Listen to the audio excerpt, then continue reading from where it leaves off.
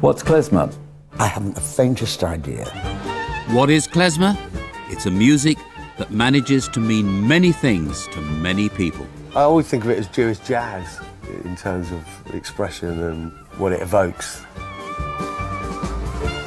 I would define it as joy with the tears.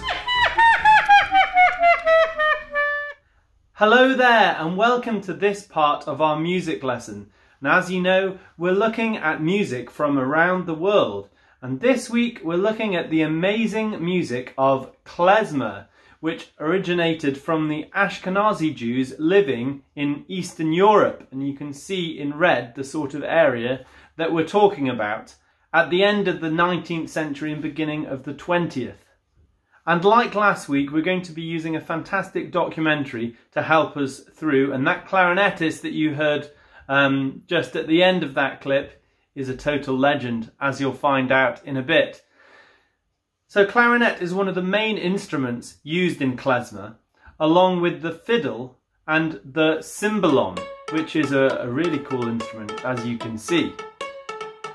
But Klezmer is also, or can also be played on other instruments like the banjo or brass instruments or the saxophone as well. So let's get back into the video and we're going to learn a little about the history of Klezmer now.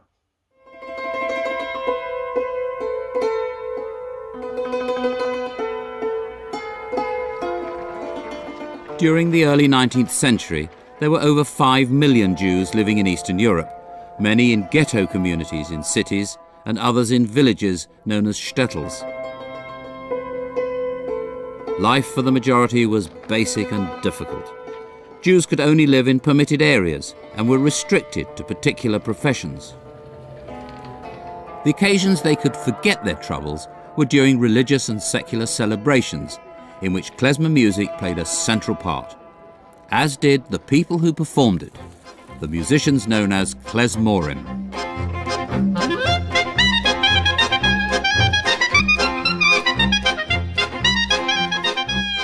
The Klezmorim were freelance professional musicians, available for weddings, funerals and bar mitzvahs.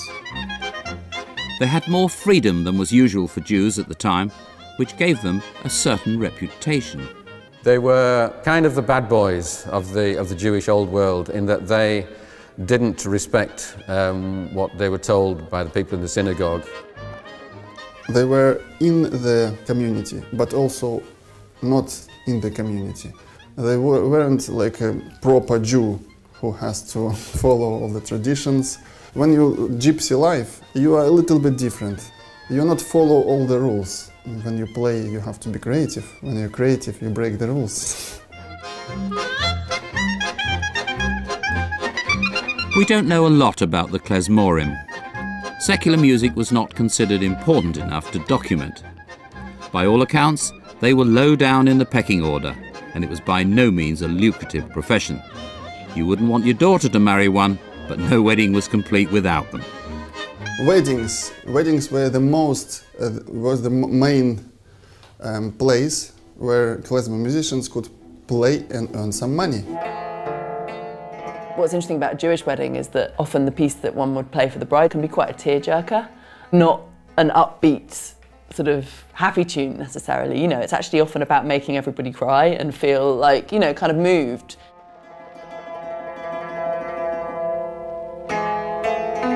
The Badchen would sing, "Oh, my beloved bride, now has come the time in your life when you must leave your home. You thought life was hard before, now it's going to be even harder. You'll have to raise children, the pain of which is too terrible for words. You'll be on your own, your husband will go out and pray all day and go to work, and you'll be at home with the children." All this kind of terrible message about adulthood, and you're leaving your mother who's looked after you, and now you're responsible for doing this yourself. And she'd cry.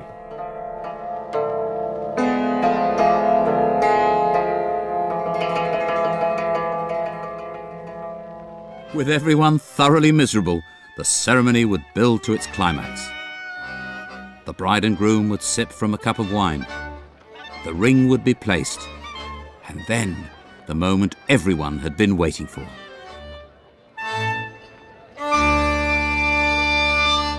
When the groom says, I will remember the Jerusalem, and he breaks the glass.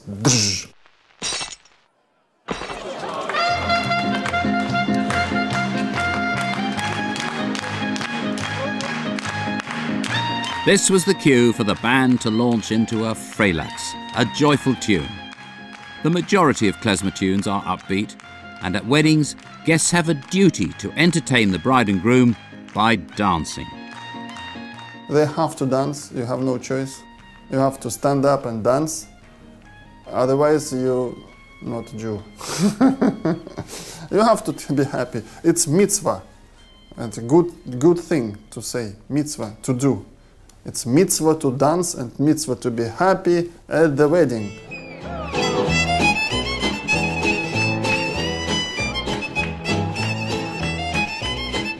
Brilliant, and what a great tradition about weddings. My wife also cried at our wedding, but that was for a different reason. So, it's worth mentioning at this point that the word klezmer simply means musical instruments, and klezmorim, that word, simply means musicians, and that's in the language of Yiddish, which is spoken by the Ashkenazi Jews, and it's sort of a Jewish European language, which is what klezmer is as a style of music. Now, there is also a spiritual element to klezmer. This is brought about by the influence of the Hasidic Jews, which is a kind of mystical branch of Jews. Doesn't mean they were mystical, they did exist and they do exist, but they believe in the spiritual and mystical side of the religion. So we'll hear more about that now.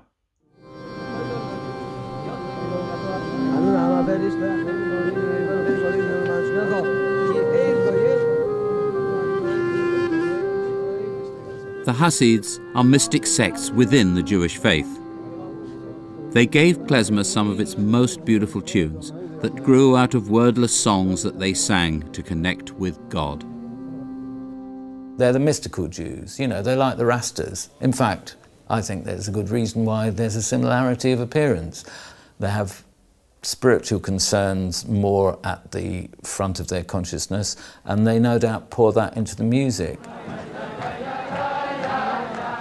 What sounds like football chanting is in fact a niggun, a style of song particular to the Hasids.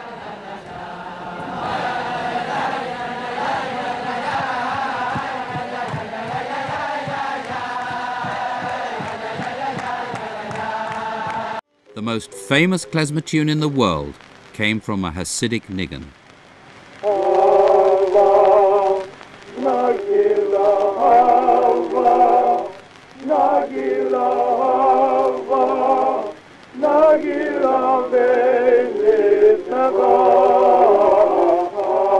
Hava Nagila, originally a wordless melody from the Ukraine.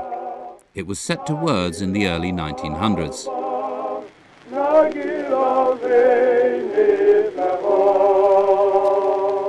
Throughout the 20th century, Hava Nagila was to increase in tempo and popularity, while traditional klezmer was to find itself in eclipse.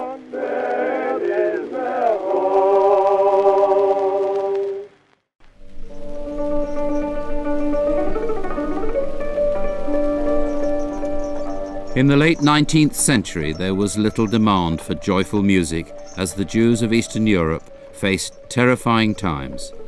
Millions fled from a sustained campaign of persecution and anti-Semitism. By the 1920s, around 2 million had left for America. About 150,000 came to the UK. The largest of the Jewish communities here lived in London's East End. Some hung on to the culture they came from. Many, however, wanted nothing more to do with it. I wonder if you had ever heard that famous song Hava Nagila before. It's familiar, isn't it?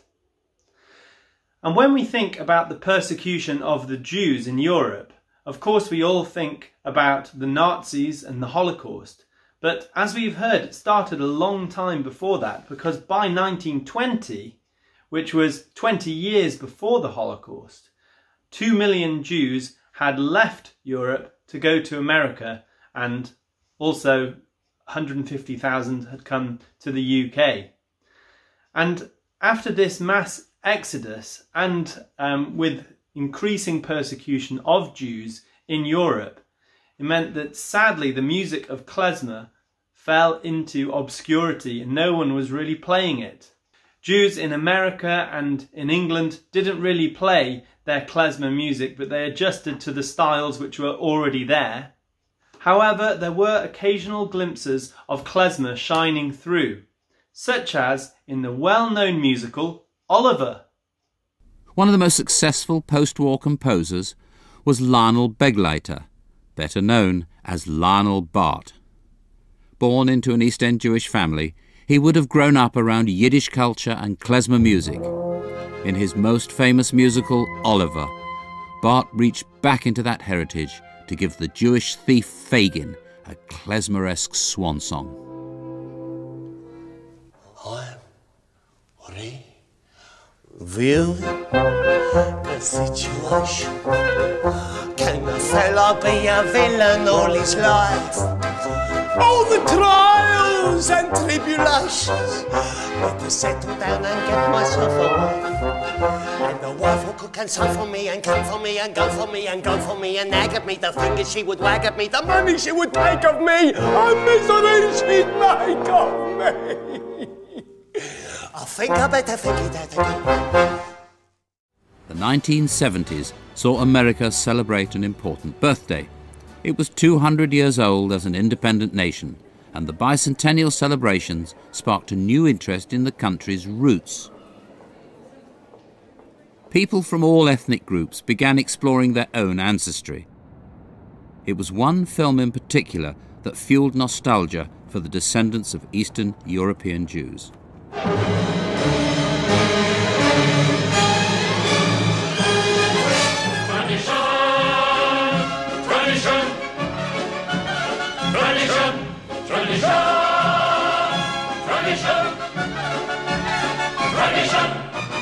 Fiddler on the Roof was an emotional touchstone for reconnecting with a lost heritage. Traditions, traditions. Without our traditions, our lives would be as shaky as a fiddler on the roof. The grandchildren of the immigrant generation had come face to face with their backgrounds and thought Grandma and Grandpa, Bubba and Zayda, were wonderful people, but they looked so old as youngsters. You know, what was it that kept them? Why did they have to work so?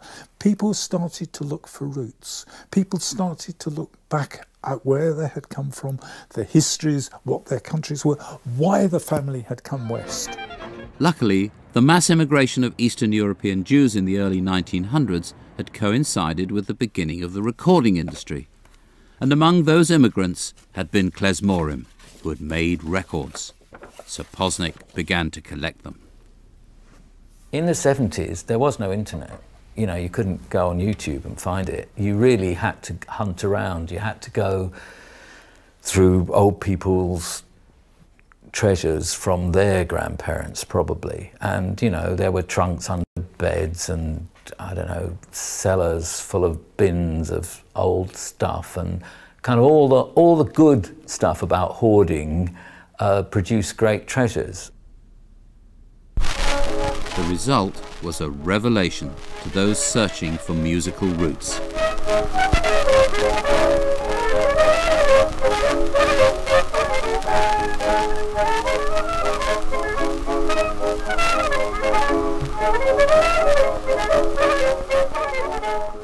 So these recordings actually represent a wonderful kind of document of a tradition in transition that was happening at that time, when we get a very strong idea of the culture as it was coming over and its change in response to Americanization. I like to think of them as sort of 3-minute musical Rosetta Stones. That is, they unlock the secrets of this tradition. So as we've heard, from the 1970s, there's been a huge revival in klezmer, led by that legend Henry Sapovnik, who recovered all of those old records and began studying them. And Jewish musicians around the world started to study this music of klezmer and started playing it again. And the interest in klezmer has grown and grown since then. And as we're about to learn, it's kind of combined with lots of different styles and is going off in all sorts of directions now, which is really exciting. But also, remember that clarinetist from the beginning? His name's Oleg, and I said he was a legend. You're about to find out why. And now, ladies and gentlemen, Klezmer tune. Happy Nigun, come on.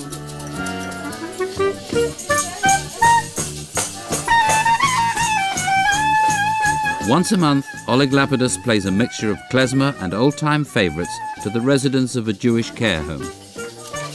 In true klezmorim fashion, he has a good memory and a large repertoire. You saw that lady who does that. She is just one of the examples. She just sees the music and she can't walk. She can hardly sit and she can hardly talk now because she deteriorates a lot. But when that music goes, she goes, her shoulders move and she is dancing actually.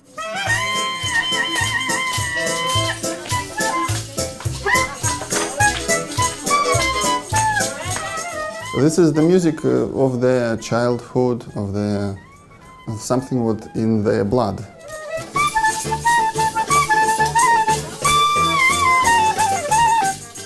Brilliant. That was fantastic, wasn't it? Well done, Oleg. So as I mentioned, klezmer began to fuse with all sorts of different styles all around the world, and this is still going on today. And this is how the documentary ends, by showcasing a number of different fusions of klezmer with different genres, and we're going to have a listen to some now. So I really hope you've enjoyed discovering the music of klezmer, or maybe you were already aware of it, but I hope you've enjoyed this lesson, and there are a few questions for you to answer on Seesaw before going on to the Bluebeard songs, and hopefully you have time for them. See you soon. Bye! For a music that began with such a specific brief, klezmer is proving remarkably adaptable.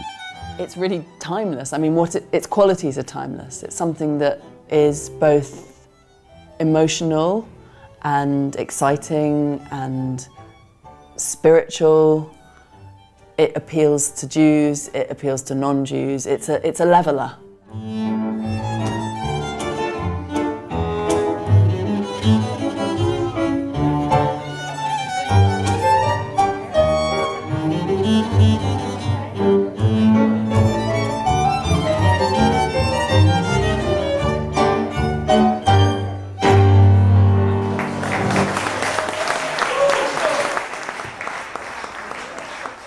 Klezmer gives this engine, this edge, this something what makes it live.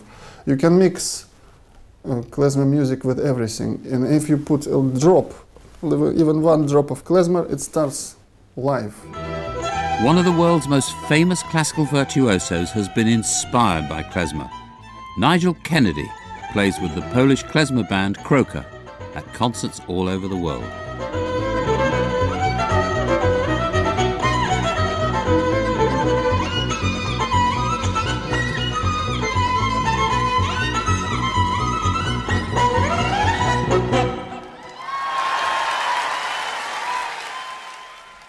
The question arises amongst some people.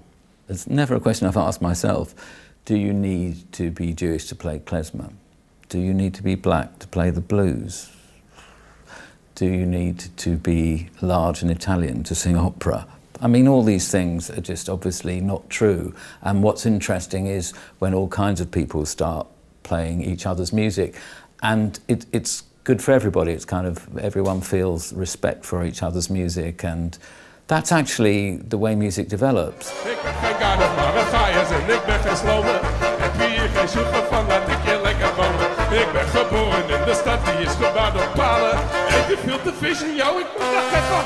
The Amsterdam Klezmer Band is at the forefront of the new European klezmer wave.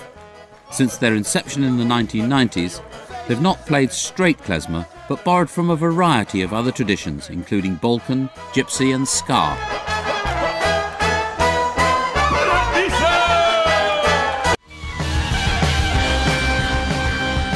French klezmer clarinetist Yom is influenced by traditional klezmer overlaid with jazz and heavy rock. It's still klezmer, but not as we knew it.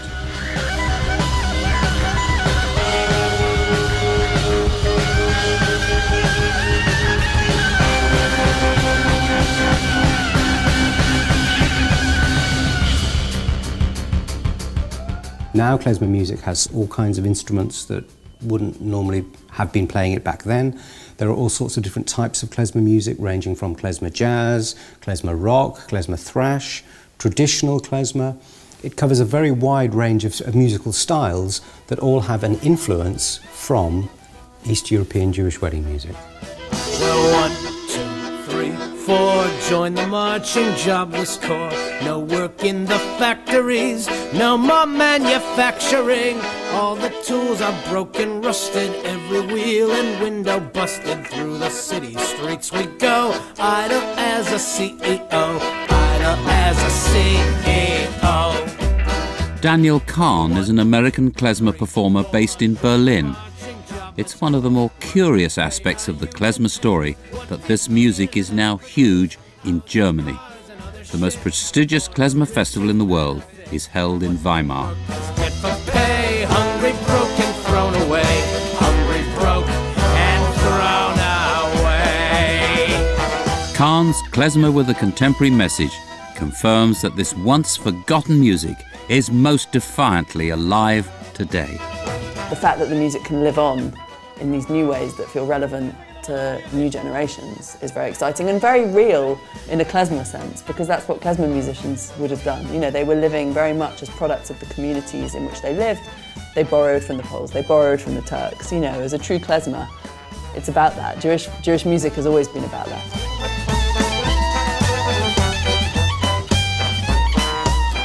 People will take it and make of it what they will, because it's free to go now. It's been liberated from where it came from and from its status as a museum music.